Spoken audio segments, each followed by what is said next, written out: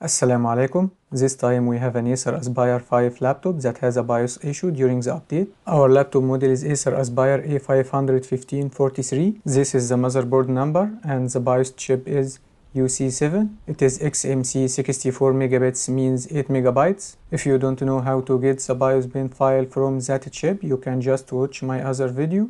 This laptop belongs to AMD platform and it doesn't have a descriptor region like Intel, so we can expect anything in the header of the file. The footer could be empty like this, no problem with that.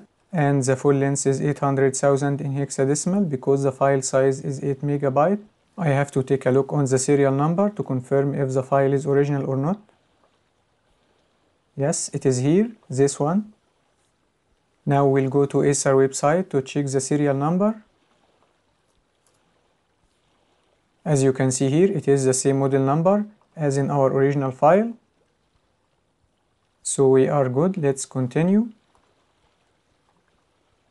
To find my current BIOS version, I can search for this string BVDT. My current BIOS version is 1.08. I can choose the same version from Acer, but this time I will download the latest BIOS version. It is 1.12. Extract this file. Extract this one too.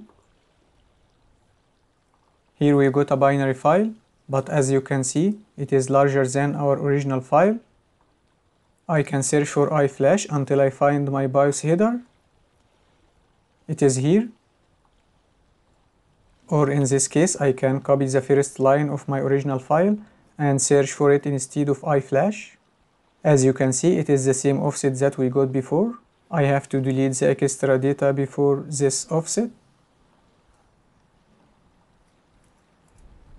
Now I can't find the footer in the same way because it is filled by F.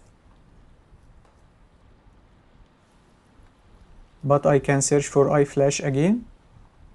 Yes, here we got the footer. Or I already know the length of my original file, so I can go to the beginning of the new file, choose select block, and put 800,000 in the length. We got the same result, and I can delete the extra length after this offset.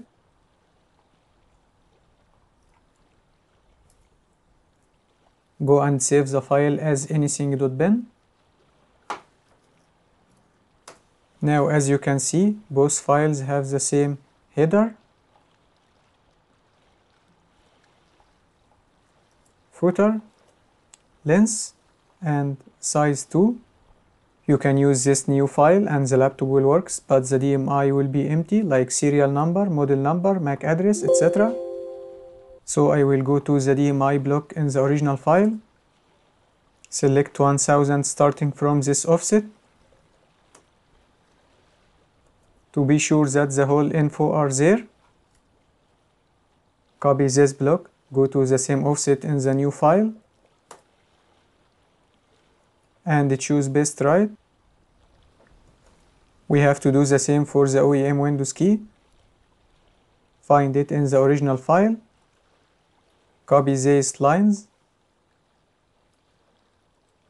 go to the same offset in the new file,